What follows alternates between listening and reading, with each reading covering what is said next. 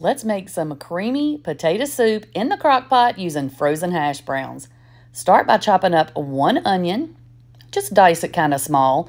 Then you're going to take your bag of frozen hash browns and dump those right into your crock pot. Break them up with your hand if you need to. Then you're going to add your onion and 1.5 32-ounce containers of chicken broth. Stir that up well. Then you're going to add 1 can of cream of chicken soup. Mine was a little thin. I'm not sure what was up with that. But stir it up really well. Add a little bit of garlic powder, some onion powder, and a little bit of black pepper. Then we're going to stir that well, put the lid on it, and let it cook on high for about 2 hours. When your 2 hours is up, you're going to add 1/4 cup of milk and 1 block of softened cream cheese. Go ahead and stir that up really well. Pop your lid back on and let it cook for the rest of the day. Mine cooked about 6 hours.